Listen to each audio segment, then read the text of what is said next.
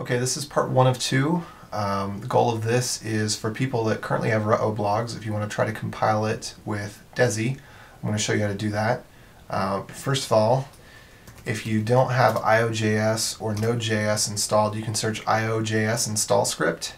And then I've got two options here. One that will install it along with checking and installing for developer tools like Xcode and Build Essential and that kind of thing. Works both on Mac and Linux. And then there's the minimal install that just installs IOJS but figures it out. You know, whether you're on Mac or Ubuntu, it just does the right thing.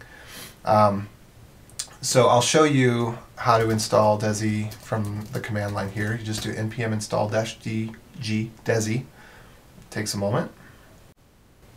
And I'll clear my screen. And then I'm just going to create a new blog. So it's easiest and best if you just initialize a new directory, and it'll copy the template and the default configuration as well as a couple of themes that are actually just copied from Ruhoh. So I'll go into that directory now and let you take a peek at it. So it's important to start with the default directory and then copy your files over. So I'll show you how to finish the configuration, because obviously the defaults aren't complete. And then we'll move some posts over. So I'm going to do Desi serve from the blog directory, and then I'll just copy this address, and I'll replace my current URL with the local Desi, which is slightly different from the website, different theme, and now instead of take the tour, it's get started, but it's the same software. So I'm going to put in the minimal information, which is name, handle, and email. And save and continue. And then the minimal information here is just title and description and URL. So the URL, this is the production URL, but since I'm doing this demo, I'm just going to run it from Desi. Desi will also serve the compiled directory. Note that although this directory, this output directory, and the URL both say compiled, they're not related. It's just that Desi serves up the compiled directory as well as the compiled dev directory. So compiled dev does have compiled dev as the base path, whereas in the production one, I'm using compiled as the base path because it matches, and so the static file server just has a one-to-one correlation. But there's no correlation other than that. So I'll just save and continue here, and then I'll make a dinky post. Blah, blah, blah, cats, cats, cats. Meow. Well, that was not the key I meant to hit, but it works. And then you can see the markdowns right here. It creates the permalink for you so that in the future, if you change your permalink style, you won't lose your SEO. There's also a redirects option that I'll talk about in part two. And just for funsies, I'm actually going to specify the theme. So I'll do Ruhoh Twitter. And then you can see here it shows the actual source path on disk, the output path on disk, and then the links in case you just want to quickly copy and paste to a gist or a wiki or something. Alright, so that's saved, and now I can build the development site. So that's built. You can see I'm here at my dinky post. And now I'll build the production site, and you can see that that works as well. Although normally there's a different URL. Like I do blog.coolidge6.com, I don't have a base path, or rather the base path is just /. Anyway, so now it's built, so you see it's working. The next thing I'm going to do, I'm going to background this, so Control-Z and then BG to background it. And I'm just going to copy over directly from my unadulterated Ruhoh blog, copy all the posts over. And then this time, instead of building it in the browser, I'm going to do Desi build the command line utility. Now, Desi runs completely in the browser. The command line utility is completely separate. The only thing that the browser does, the only thing that happens with Desi that isn't in the browser is that it has to read files and save files. So that's done through a very small, thin Node file server. And then the Node app uses the browser code. So this was built browser first. The design goal there is so that unlike Ruby, where every time it updates, like everything breaks, it's JavaScript. It can update all at once. Backwards compatibility is like always the #1 priority on the web. So no matter how much it's upgraded, it's pretty much guaranteed to always work. Anyway, so that's built, and then I can refresh here and look at the archive.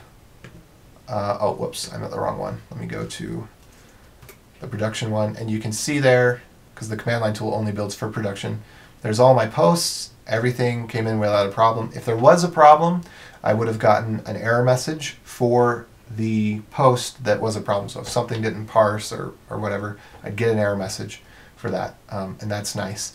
Now, next, you can copy over a theme.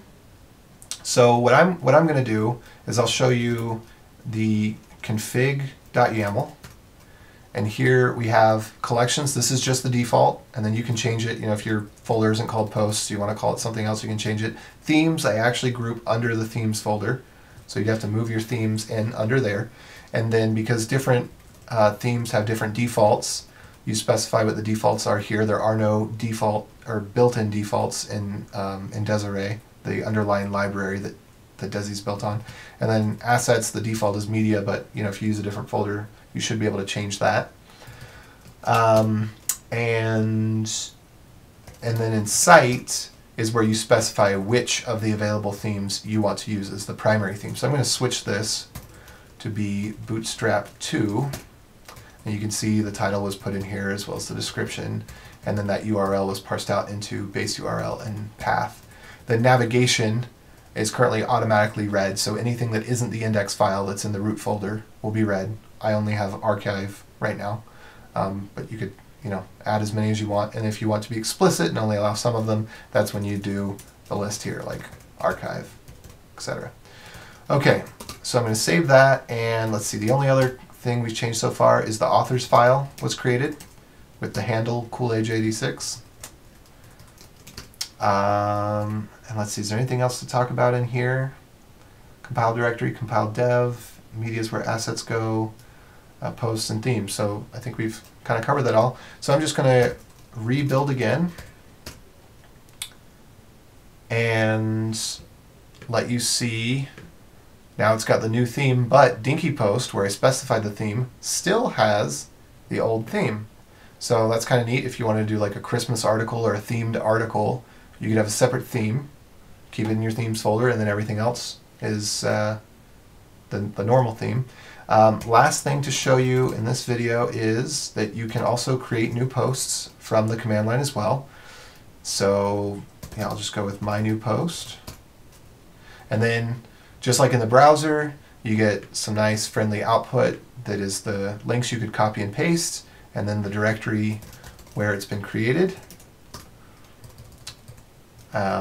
Creates the YAML for you, creates the permalink for you, and the UUID. I didn't mention that before, but it creates that for you. That's what's used with your Discuss comments, or Discuss, or however you want to pronounce it, as well as other plugins that need a UUID per post, so that again, you're not reliant on the URL for those plugins that can take an ID. And I was going to show you, so if I build, I get an error. And I'm trying to root out these long, nasty error messages, but usually should be at the top of every error. It will tell you what operation failed. So lint failed, and it failed on posts, my new post, and it failed because it's empty content.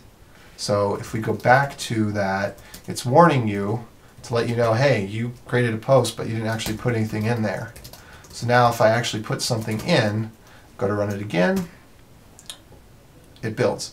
All right, so that's part one. We're done here. Next part will be how to dig in a little bit deeper, because most likely you've customized your theme. There's going to be some things, some variables that don't map up, and part two is going to show you how to do that. If this was useful for you, please go ahead and give that little thumbs up button a nice click. Also, you'll see the notes are in the comments section down below. You can either at the end of the article or right up at the top give it a like, tweet, +1, whatever. Thanks.